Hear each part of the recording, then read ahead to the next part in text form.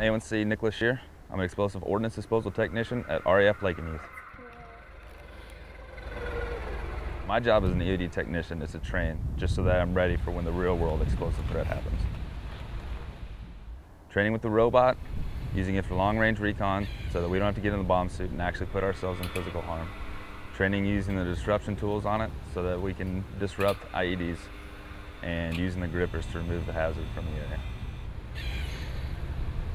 If we're unable to remove the threat using the robot, as in a room we can't get into with it or an area that it can't access, then we'll get into the bomb suit.